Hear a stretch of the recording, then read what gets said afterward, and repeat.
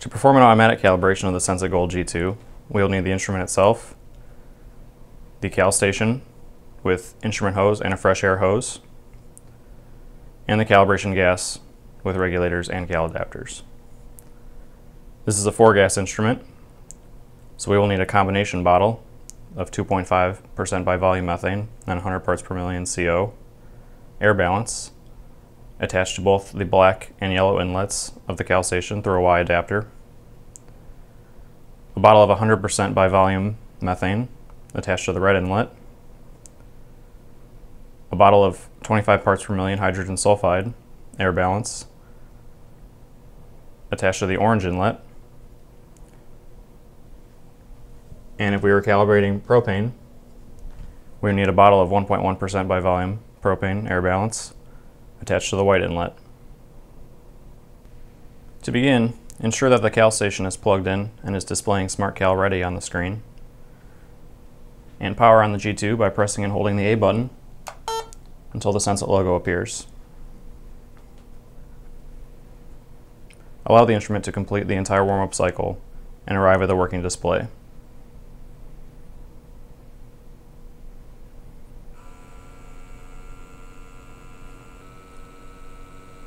After the warm-up process has completed, allow the instrument to warm up for an additional 5 minutes before calibrating. Ensure that all of our regulators are on and gas is flowing. Attach the instrument hose to the end of the gooseneck. And ensure that that hose is not blocking the optical path between the instrument and the cal station. Fully seat the instrument into the cradle of the cal station and enter into SMART-CAL mode by pressing and holding the A button for approximately 2 seconds and then releasing. SMART-CAL will be displayed on the screen, and we can now begin the calibration process by pressing and releasing the calibrate button on the cal station.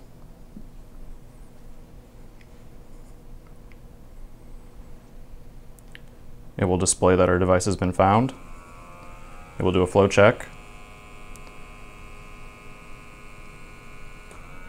followed by a 60-second purge.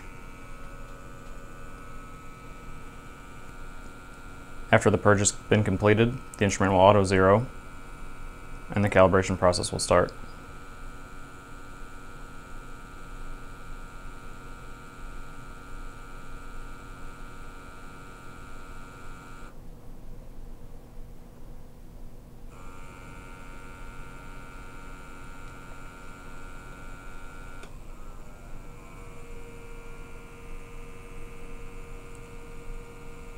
The first gas is 2.5% by volume methane, both for the internal TC sensor and the LAL sensor at the end of the gooseneck.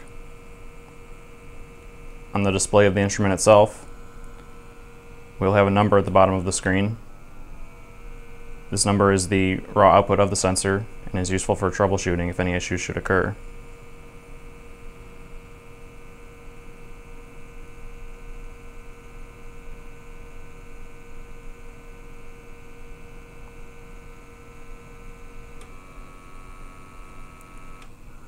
After each calibration has passed, saved will be displayed on the instrument and passed will be displayed on the cal station.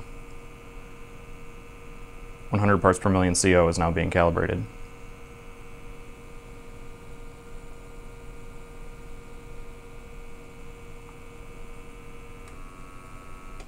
Followed by 25 parts per million H2S.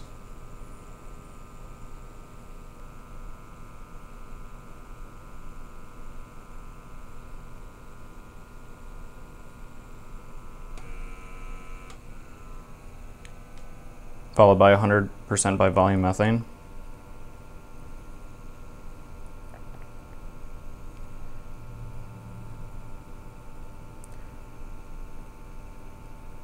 And finally a brief O2 test, since this instrument is equipped with an O2 sensor.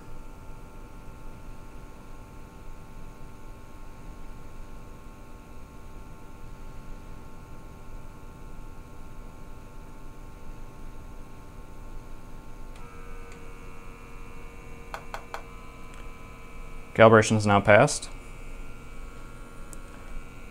We can exit out of the calibration mode on the cal station by pressing and releasing the clear button.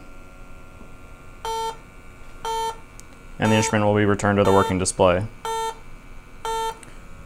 We can remove our instrument hose and allow the instrument to clear out before powering down.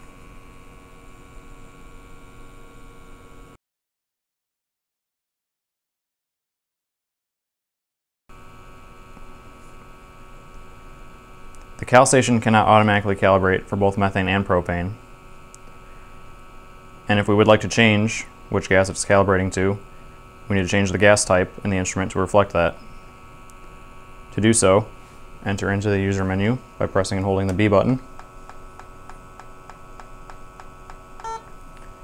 and scroll through this menu by pressing and releasing the C button until gas type appears. Select by pressing and releasing the B button, and at the bottom of the screen the current gas type selected will be displayed, which is natural gas in this case. If we like to select propane, we can press and release the C button, and then exit back to the working display by pressing and releasing the A button. In the upper left, we now have PRO indicating that propane is the selected gas type, and the cal station will calibrate for that gas.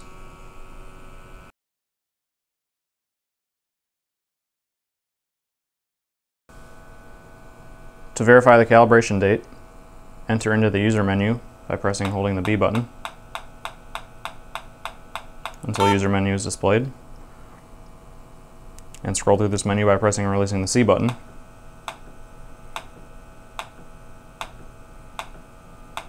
until cal log appears. Select by pressing and releasing the B button, and a list of the most recent calibration date for each sensor or gas type will be displayed. We can exit out of this by pressing and releasing the A button, and again to return to the working display.